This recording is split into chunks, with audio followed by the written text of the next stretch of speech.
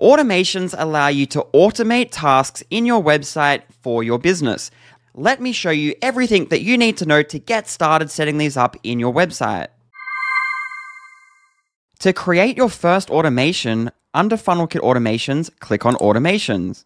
Next, click on Create Automation, and here you'll see a list of what we call recipes, which are out-of-the-box done-for-you automations. For example, if I click on the Abandoned Cart Reminder Pro, we can see the structure of this automation. If you'd like, you could click Import this recipe to start with this, but for this demonstration, I'm going to return and then click Start from Scratch to show you how to create an automation from scratch, but then also so we can break down the components of the automation as we build it up. In this example, we're going to create an abandoned cart automation. So with it named, I'll click Create. Now we're in the automation builder. So an automation triggers based on an event. So if we click Select an Event, these are all the different events and triggers that can occur to bring somebody into this automation. So we have our categories on the left-hand side. Automations is related to the events that occur inside of FunnelKit Automations. So things like when you add a tag to a contact, you could add them into this automation and then perform actions based on that event occurring. If you're using our other plugin, FunnelKit Funnel Builder, then clicking on Funnel Builder, you'll see a list of all the different events that can occur in the funnel builder to get somebody into an automation. So when they submit an opt-in form or when they end a funnel, they could be added into this automation. When they view one of the upsells or downsells, or even when an upsell is recovered. Under WooCommerce, you could add somebody into an automation when they abandon their cart. When they abandon their cart but then make a purchase, that cart would be deemed as recovered. When they purchase a specific product, when the order status changes, when you refund an item, and all the other ones that you see on the screen here. If you are integrating with WooCommerce add-ons like WooCommerce subscriptions, you can trigger an automation to occur when these events occur. For example, a subscription is created or just before renewal, when a renewal payment fails, when the subscription status changes, when the trial ends. Down here, if you're using WooCommerce memberships, when a membership is created, when the status changes, and if you're using the WooCommerce wishlist add-on, then when these events occur, you could add them into this automation. When you see events that are disabled and grayed out, that means that this plugin is not installed and activated on the website. If we were to install and activate the WooCommerce memberships plugin, then we would have access to these two events here, and they would not be disabled anymore. Under WordPress, you see some other events like when a user is created or when they log in or when you update their user role. Under LMS, we integrate with LearnDash, which is a leading LMS plugin for WordPress. So if you are selling online courses using LearnDash, you could trigger an automation and subsequent events to occur within the automation based on the following actions. When a user is added to a group, removed from a group, when they enroll in a course, when they're removed from a course, when they complete a course, complete a lesson, complete a quiz, and complete a topic. You can link FunnelKit Automations to your Twilio account, and when your contacts send an SMS to your Twilio number, you can then trigger an automation to occur where you do subsequent events based on receiving that SMS. Under Forms, we integrate with the leading form plugins for WordPress, WP Forms, Elementor Forms, and all the other ones that you see on the screen here. So you could add someone into an automation when they submit a form. Under Affiliate, we integrate with Affiliate WP, and you can do the following actions. When an application is approved, rejected, or an affiliate signs up, you could trigger an automation, as well as when they make a sale, their affiliate status changes, a referral is rejected, or an affiliate digest. Under CRM, for more advanced use cases, if you're using a CRM listed on the screen here, you could send a webhook event from that CRM into FunnelKit Automations, and when the webhook event is received, you could trigger the automation to occur. So that covers all the different events that can occur in your store to trigger an automation to start. And an automation must start with an event. So here, let's click Select Event to return to that screen. And then under WooCommerce, let's select Customer Winback and click Done. Now we see a list of settings for this event, and different events will have different settings. So here we could say, if the customer last ordered 2 months ago, but they have not purchased in the last 70 days, then they will be added into this automation. And we can see here that this will run every day at 24 hours. I'll click save.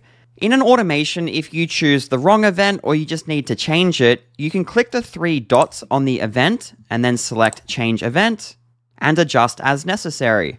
So I mentioned we're setting up a cart abandonment automation here. So I'll select the cart abandonment event and click done. And you'll notice we see different settings here for the cart abandon event than we did with the customer winback event. For different automations, it might not make sense to allow your users to enter the automation more than one time. For example, in this case, a customer could abandon their cart multiple times, so we want to allow them to enter this automation multiple times. I'll select save. Then under that, if you click the plus sign, these are the different steps that you can add into your automation. You can add an action, a delay, a condition, split path, a goal, jump, and exit. If we click on action, on the left-hand side, we have the action categories.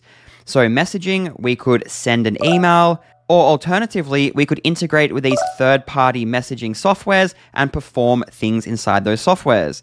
Under automations, we can perform actions in FunnelKit Automations. Under WordPress, we could create a new WordPress user, update user meta, update their user role, and some more advanced features below. Under WooCommerce, we can create and delete coupon codes, add custom fields, and in regards to the WooCommerce add-ons like WooCommerce subscriptions, WooCommerce memberships, we could perform the actions you see on the screen. Under CRM, you could perform these actions if you integrate with one of these CRMs. And under send data, you could send data from FunnelKit Automations to external services, for example, Zapier. Membership, we integrate with Wishlist Member very deeply, and you could perform these actions on your members.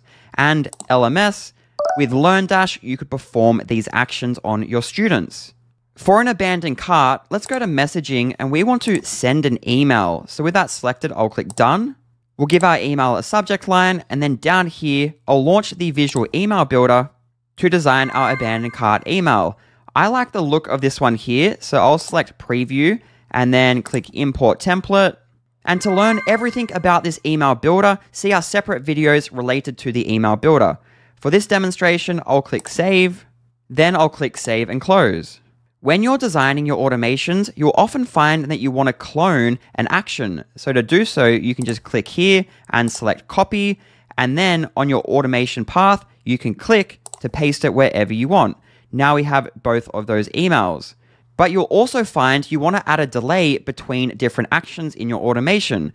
To do that, click the plus sign and then select delay. And for our second abandoned cart email, we'll send it out in 1 day's time from now. For now, I'll click save. Clicking the plus sign, we could also set conditions, which creates 2 separate paths for our automation. I'll click add new condition, and these are all the different categories of conditions that you can set. If I click on cart, I then see further sub options. Here, I'm going to select cart total is greater than $100 and click add. And now when somebody abandons their cart, if it's over $100 in value, yes, I can treat them differently to if their cart is less than $100. Also, if we click the plus sign, here we could select split path, and this allows us to A/B test 2 different paths in our automation. I'll name my split path, and you can choose up to 3 paths. I'll select 2. You could write a hypothesis here for your test, and then click add. Then we could click the 3 dots and copy, and then paste that over in path A. And then we could go and copy this, paste it in path B, then remove the original by clicking delete, and then delete. And then we could go into the email in path B and click. We could update the subject line and click save and close. And now 50% of people that abandon their cart will see the email with this subject line, and the other 50% of people will go down path B and see our second subject line. And over time, we can click view results to see which subject line is making us the most money. When a user enters your automation based on the event, they will flow top to bottom through the different steps in your automation, eventually arriving at the end of your automation where the automation is ended and they are exited from this automation. Clicking the plus sign, there's a few other steps you can add to your automation. If we select goal, and then under WooCommerce, select order created and then done, and select processing so we know that we've taken payment from this customer.